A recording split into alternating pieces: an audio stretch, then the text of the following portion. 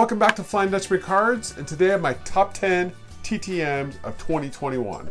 So I went through all my autograph returns from 2021, whittled them down to a top 10, and then I broke that down into two parts. So today is going to be part 1, so 6 through 10, and then part 2 will be 1 through 5.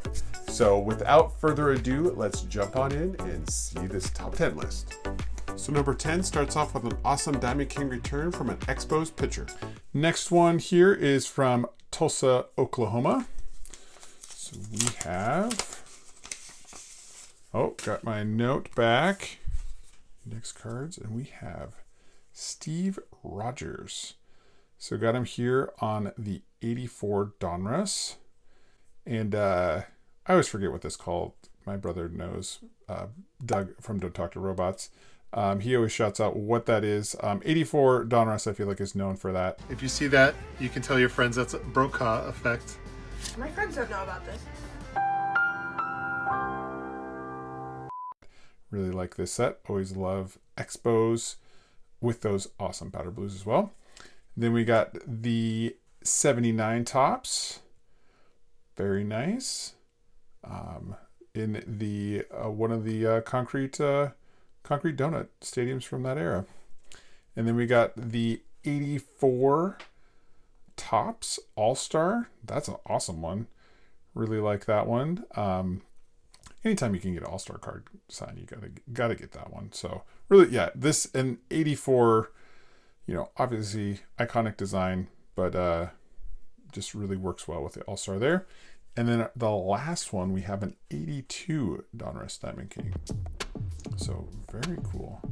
So kind of signed right over his face, but that's okay.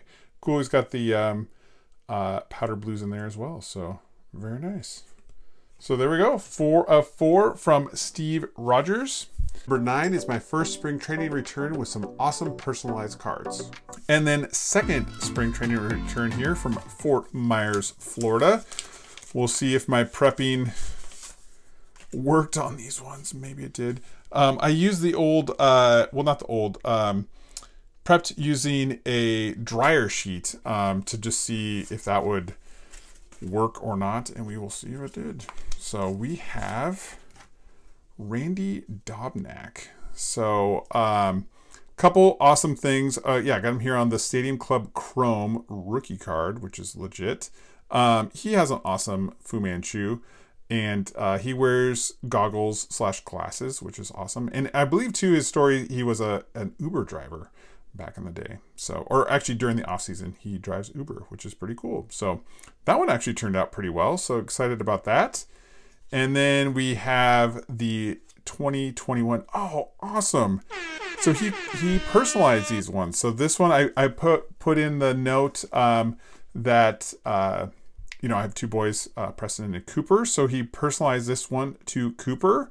So on the 2021 Topps. And then the last one, very nice. This one is customized to Preston. So they are going to be super excited to get these. If they're not excited now, they'll be excited later. But then got them here on the 2020 Topps rookie card. Very cool. So that's awesome. So got 3 of 3 from Randy Dobnak, from spring training and the personalizations. So that is really cool. Number 8 checks so many boxes. A Diamond King, Rated Rookies, Gold Cup, and of course an 89 Topps.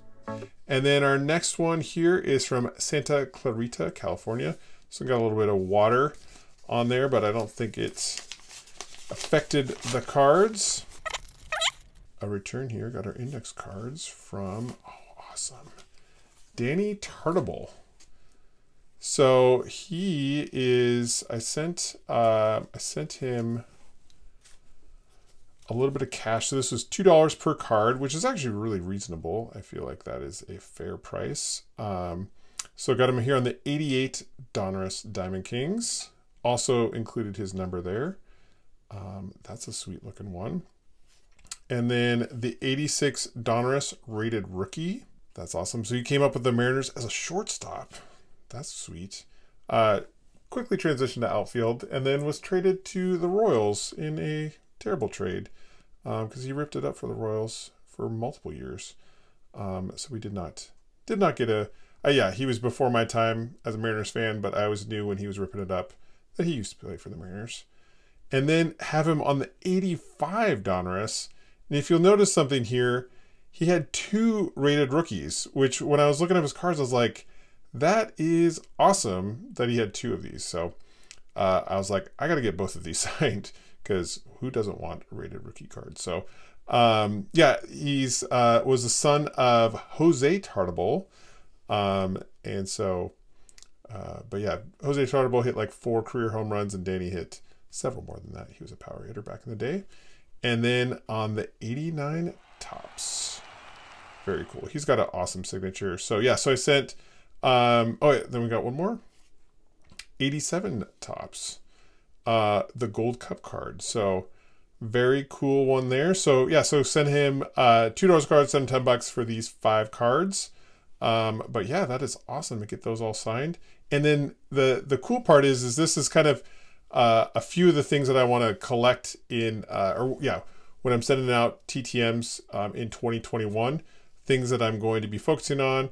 Of course, 89 Topps, and then rookies. Basically where they have like rated rookies or rookie prospect or something like that. And then Gold Cup cards. Those are always awesome to get signed. Yeah, so we got the 5 from Danny. Number 7 was one of my longest returns ever from a childhood favorite. Next return here from Phoenix, Arizona. This one's been on a long time. I hand wrote everything on the envelope. Now I use this super fancy stamp. Super helpful. Shout out to the wife for buying those for my birthday. So I would invest in one if you want to save a bit of time. So we have, oh, awesome, Eric Hansen. So got him here on the 89 upper deck. That one is legit. Super cool looking. And then the 89 rated rookie. Oh man, I remember sending this one out and I was so excited to get these back when I saw he was signing, and I've waited so long. Gotta love the rated rookie. A Mariner rated rookie, but it's not Griffey. It's Eric Hansen. Known for a giant 12-6 curveball. I remember watching him as a kid, growing up as a fan. He went to the Blue Jays and came back and completely dominated us one time when I was watching as a fan. And then the last one here is a 91 score K-Man. Very nice. Wow. That one just really pops. Obviously super, early 90s, late 80s background on there, but that one looks awesome. Also have Bobby Witt on one of these K-Man cards. So super cool to get that. So man, that one is awesome. Those might be, 3 of my top cards that I've ever gotten back. Number 6 was a great addition to the Andy PC with a number 1 draft pick from 89 Topps and a rated rookie. Our last return here is from St. Louis, Missouri. And you could say, why did you wait for this one to be last? And I will show you here in a minute, and you will understand. So we have, oh man, so excited to see that he was signing. So we have Andy Bennis. So we got him here on the 95 Collector's Choice, obviously for the Andy PC. But this is also great. I love, pitchers that are hitting. So I was super excited that he was featured on one of those cards. Very nice. So yeah, I saw that he, people were getting him back, and I was like, I gotta jump on this right now. And yeah, so stoked to get these ones. And then we got our 95 Pacific Mariners team set card. So he got traded at the trade deadline. 7-2 for the Mariners down the stretch. Had like a 5.9 ERA, 5.7 ERA. So didn't pitch super great, but picked up a bunch of wins because the Mariners scored a ton of runs. So that is pretty awesome. And then the 90 Donruss rated rookie. Shout out to Brandon Stebbins. So hopefully you have this card, but if not, hook up some Andy Bennis action. So awesome to get a rated rookie there. And then last but not least, it was upside down, the number 1 draft pick, 1989 Topps. So that one is awesome.